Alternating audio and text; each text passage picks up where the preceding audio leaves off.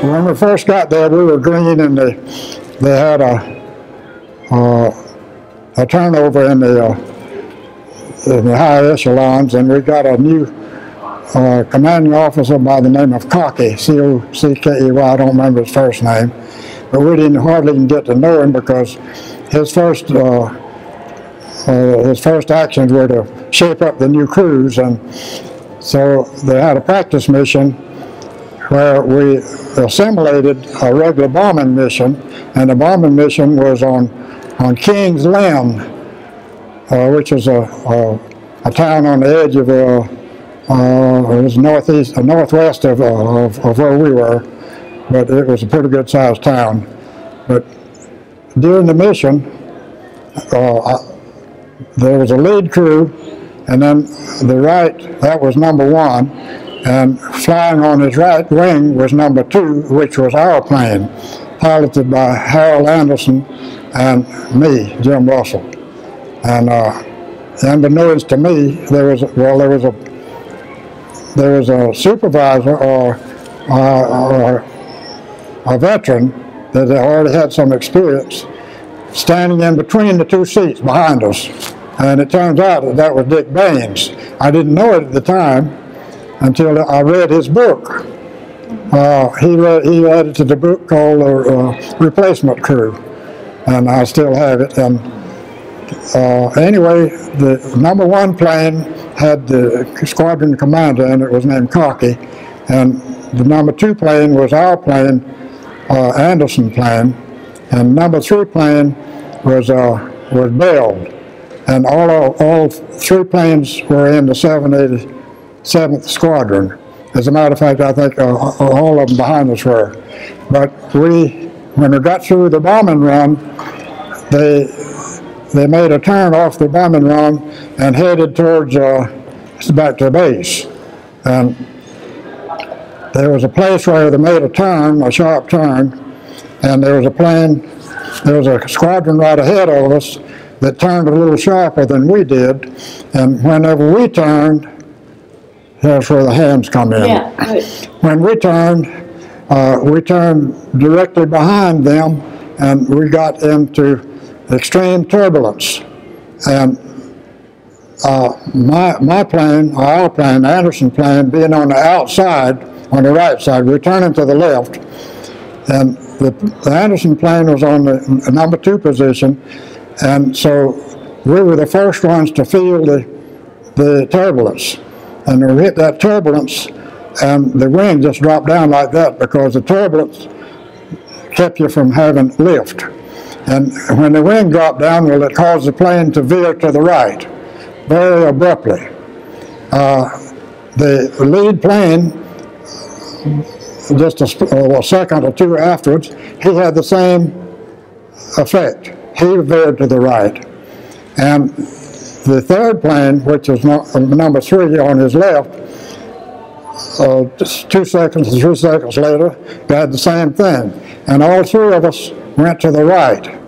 All of us had the same type of control. It had been just like this, it had been like a ballet. But I'll get to that a little bit later. But the number 3 plane came over behind the number 1 plane, and then came up under him. And when it came up under him, he dismantled it. He knocked the tail off of one. Anyway, I forget which one of them went which way, but anyway, the tail came off of one of them and caused him to flip. They actually flipped in the air. Wow. And then it was a matter of trying to get out. That plane, there was 1 person got out of one plane, and 3 got out of the other plane, I believe. I think there were 4 of them got out. But they were, in addition to having 9 men or 10 men, which is usual, they had some extra people on there to see what was going on. And they had some other pilots that went down with it, and some other navigators. But it's written up in the Attlebridge notes Bell told pretty much what it was, how it happened and so forth. But I have thought it over 65 years or 70 years, and I found out, I've come to the conclusion that the lead plane was using autopilot. And the lead plane using that autopilot is much quicker and stronger than a person handling it manually. And my conclusion is that I was actually flying the plane on the number 2 position, and as the wing dropped, I allowed it to drop to get away. And it got away from the rest of them, and I was out there 50 or 60 or 75 feet to one side in the clear. Whenever the lead plane, when his wing dropped, the autopilot straightened it back up right quick. And he straightened up quicker, and the other plane didn't have the autopilot on. Well, naturally, you can't fly formation with the autopilot because you have to do it. Yeah. Anyway, the second plane could not react quick enough, and they ran together. And it was it wasn't the second plane. It wasn't Bell's fault. I say it wasn't his fault. It's possible if he'd been real sharp, he could have gone down, and got out of the way. But he explained it that he wasn't flying. The co-pilot was doing the flying because he was nearest it. But my contention is that it was an automatic pilot's fault, or the person who. It was a condition that happened that was conducive to an impossible situation. And Cave was a co-pilot. Excuse me. Bell's co-pilot was named Cave, C-A-V-E, and he couldn't. He wasn't quick enough to bring it around to straighten them and get out of the way. And Bell, together, so Bell said that together couldn't do it, and they went ahead and ran together. And they were, I think there were 19 or 20 people, or 22 or 3 people on there, but I think it was 4 of them. There was a fellow named Corsia who was an engineer. He got out, and whenever he came down to the ground, he was in Bell's plane, and he was an engineer. And when he saw what was happening, there was a handle, like a bicycle handlebar, and he hit that handle, which is open to bombays, where he can get out. And he hit it so hard until he broke it off. But of course, it opened up and when he landed down on the ground, he still had the handle off the bombay control in his hand. Wow. And you can read about what the rest of them did. Stuart Pierce, he came down and put his parachute on the way down, because he was in the plane was doing back into like this, and he got out. But he wrote about it, and anyway, that was my experience with that. Wow. And it just so happens, on this particular mission, it was a practice mission that was set up by the colonel to improve formation flying. And what he had only pilots in the airplanes. Didn't have any gunners or anything, because it was all over England, and we lost a lot of pilots that night. Now, that afternoon. I was behind the gentleman that just spoke to you. I was flying as a navigator in that particular mission, and I saw that as we were flying along, this airplane on the right was turning this way, and the one on the left wasn't moving at all. It was just moving forward. It wasn't turning at all. And I figured these tails are going to catch.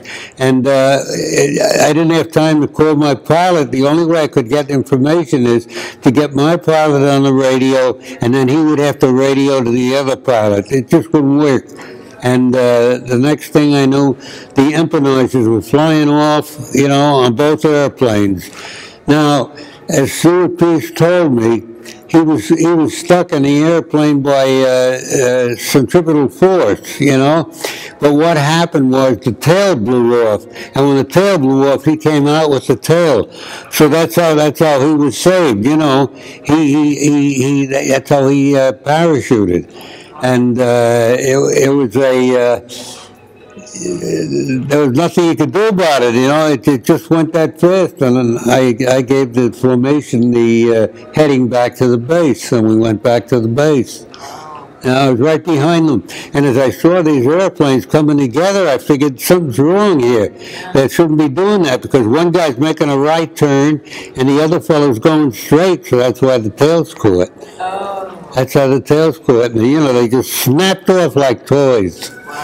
And what position plane were you in? They said there was a lead plane. Well, no, I was behind. I guess I was behind. I was in the slot or wherever it was. I just don't remember where, but I was behind the airplanes that were involved. Yeah. Right behind them. Yeah. I didn't see Stuart come out of the airplane, you know, but when I found out later, you know, I was very friendly with Stuart, and.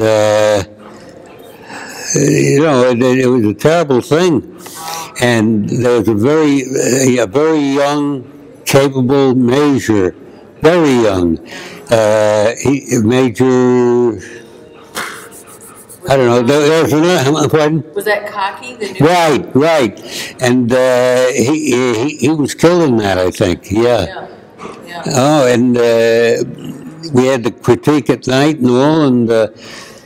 I still don't know why one was going this way and one was going that way. I mean, somebody was supposed to be following somebody, and what Jim said is he thought it was the prop wash from the group ahead. I thought maybe prop wash, but I don't think so. If it was prop wash, there'd be turbulence. You know what I mean? There was no turbulence. It was a smooth ride. The tails came together because one guy turned this way, the other fellow didn't, and the tails snapped off. The tails both snapped off. You know. Now, once you got back to the base, did they give you any counseling after you'd seen that?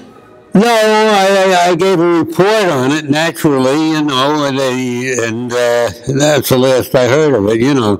But I've been friendly with Stuart Peace over the years, you know, and his daughter just called us a couple of weeks ago to tell us that he had passed away.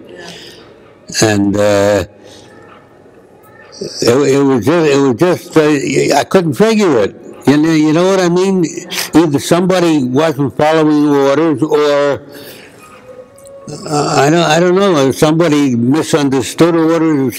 I just don't know why it went that way. You know, because you know if the lead plane is turning this way, all the other planes should turn the same way. Yeah. Maybe the lead plane wasn't supposed to turn that way. That I don't know. Yeah. Wow. But. It was you know, something I still see, you know.